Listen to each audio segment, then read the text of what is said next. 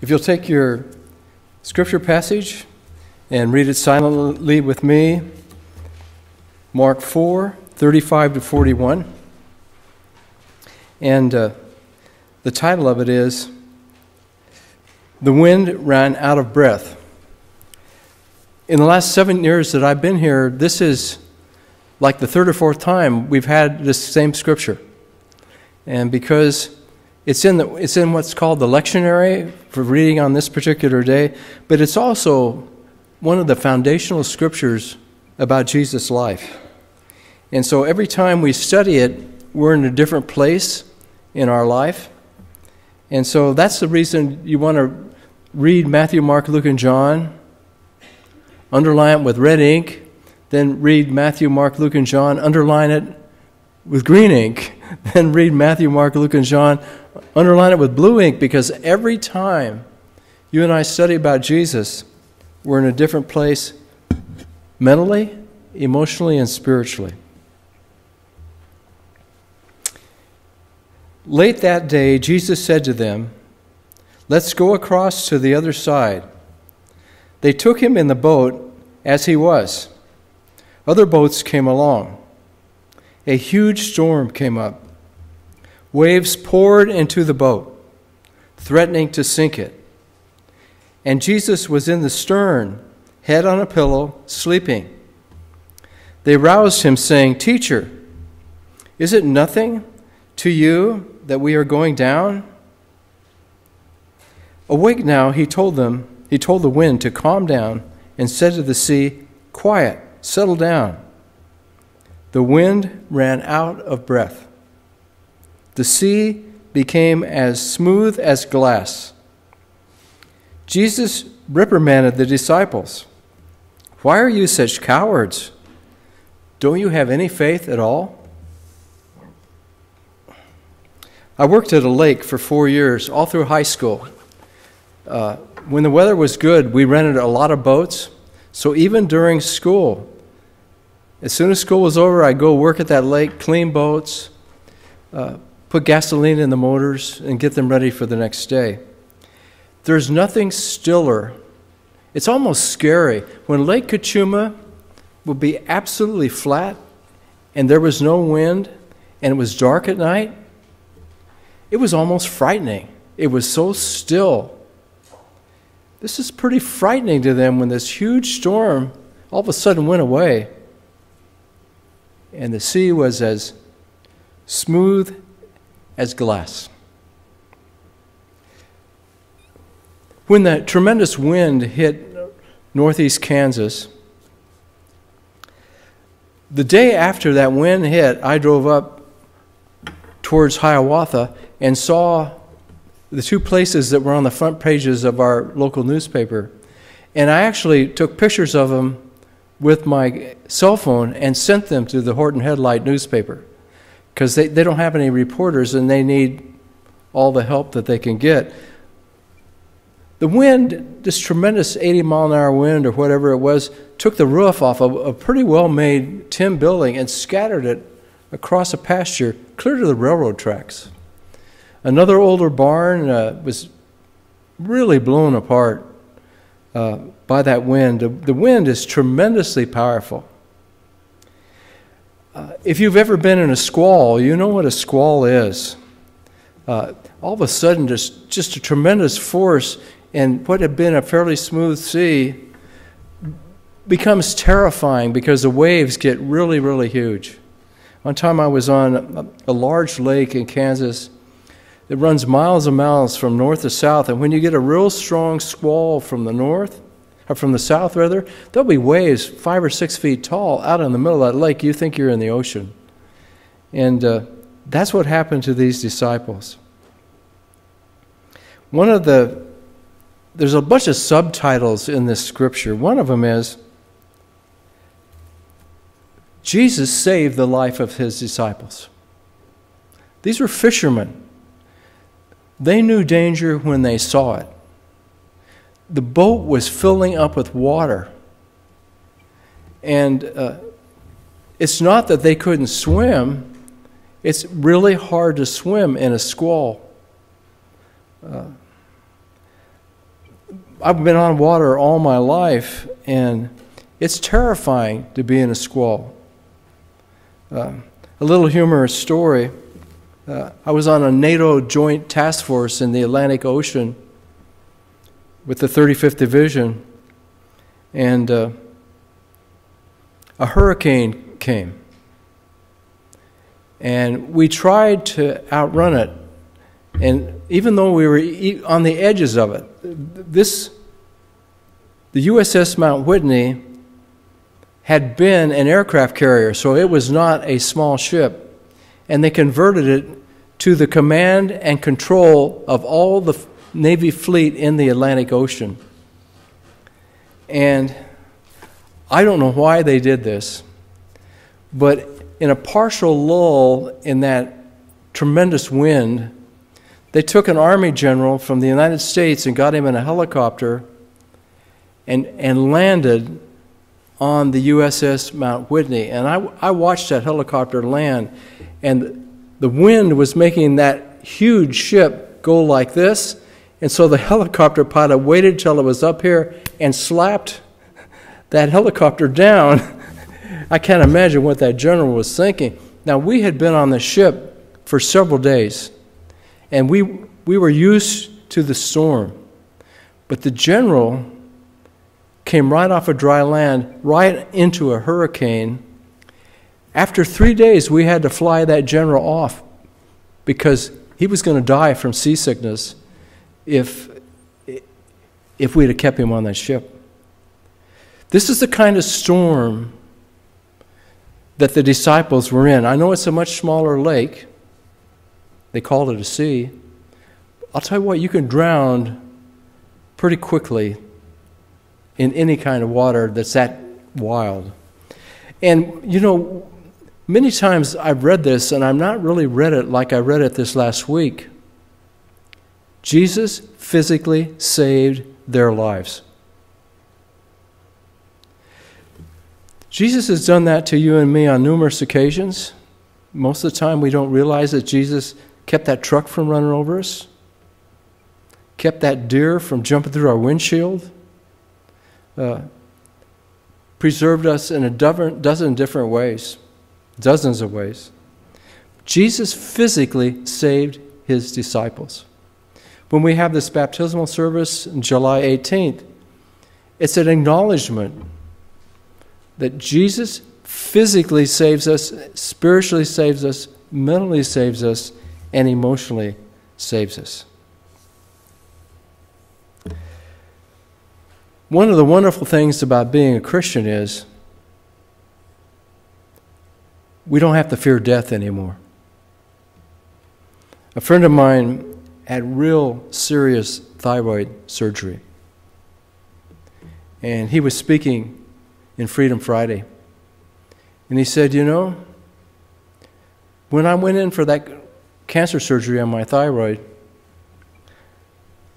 I looked at it this way. And he's a wonderful Christian man. He said, if I died, it would be a win situation. And if I lived and was with God, it would be a win situation. You and I do not have to fear death. We shouldn't court with death, but we shouldn't fear death. And, you know, this is Father's Day, and I want to share some stories. Jesus told a lot of stories. They're called parables, but that word parable can be translated into English as story. My dad became a Christian in World War II. His life changed significantly. When he came home from Okinawa in the Pacific War, he was a different man. The first thing he did was join a Bible-believing church. This is in Salt Lake City. Everybody was Mormon, and there were some Bible-believing churches, and he went around and found a church that really glorified Jesus. And they went on a church picnic in the Wasatch Mountains. I've skied the Wasatch Mountains, and they're absolutely beautiful. They're like the Sierra Nevadas or the Rocky Mountains. They're very tall and very beautiful. And they were around the campfire eating dinner, and I was 2.5 years old. I went out to explore. I've always been an explorer, but they didn't know where I was. Utah is a pretty dry state, but coming down out of the mountains, there are concrete-lined irrigation channels for the crops down in the valleys. And I found one of those. And I was 2.5 years old. This flowing water was interesting to me. The sides of the irrigation channel were like that steep. I walked down there in street shoes and reached down to touch the water, and I heard my dad say, "Son, take my hand." My dad couldn't swim, but he knew that I would drown if I fell in there. 2.5 years old. And I'll never forget that look. I remember clearly that incident, seeing the look of love and concern on my dad's face as he reached down and pulled me out of that really dangerous situation. That is what God does to us. God is constantly reaching down to you and me and pulling us out of difficult situations. I'd encourage you to keep a spiritual journal, because I have, in my journal, I have list after list after list after list of where God has taken me out of emotionally dangerous times, psychologically dangerous times, spiritually dangerous times, and physically dangerous times. That's what Jesus did to the disciples here. They woke him up. They were terrified. Water was pouring into the ship. And he said, "How come you guys don't have faith in God?" And he told the wind to calm down. And as soon as that happened, it was dead still. Now, like I shared earlier, I could deal with heavy waves.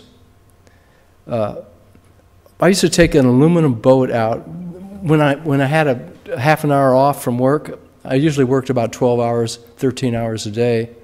But when they gave us a little time off, I would take an aluminum boat out with a 3.5 horsepower engine, and I would surf the waves in the middle of the lake. And they'd be 3 or 4 foot waves, and if you catch a wave right, it's just like you had a surfboard. Of course, the danger is you'll flip the boat, you know. But I've been on water all my life, and I would go out and surf the waves, but these were terrifying waves. And I could deal with the waves, but when I'd be in that boat dock totally alone at night, it was absolutely still. That was actually more terrifying to me than the biggest waves I had ever surfed, either on a surfboard or with those aluminum boats. Sometimes when God comes to you and me, his presence will be so real that you and I will be afraid of God. And so what I'd encourage you to do is listen to Jesus' words here. Why are you so afraid? Don't you have any faith at all? Sometimes stillness can be terrifying. I've been in certain meetings where some people are so anxious that when you're supposed to be quiet during the meeting, they're talking. Stillness can be very scary, but let me encourage you, if you really want the Spirit of God in your life, sometimes when you pray, don't say anything. Just visualize Jesus being with you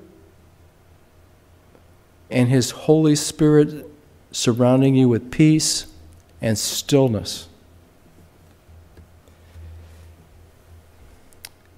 You know, what Jesus wants of us in the storms of our lives is for us to have peace and stillness no matter what. It gets back really to one of the things we mentioned earlier. Even people that love Jesus make blunders. We all have shortcomings.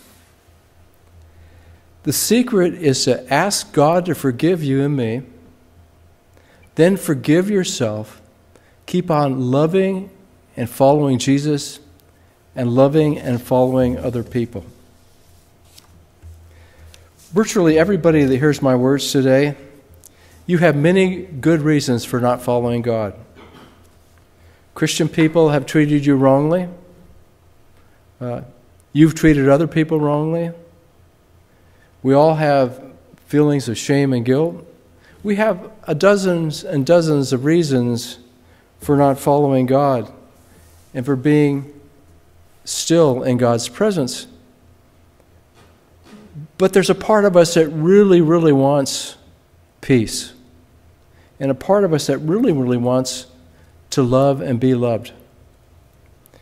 Human beings cannot love us fully like we need to be loved. I don't care how wonderful your children are, your grandparents, your parents, your spouse. There's a deep need and hunger in all of us to be loved, and I mean to really be loved in a way that a spouse or children or parents or grandparents can't do.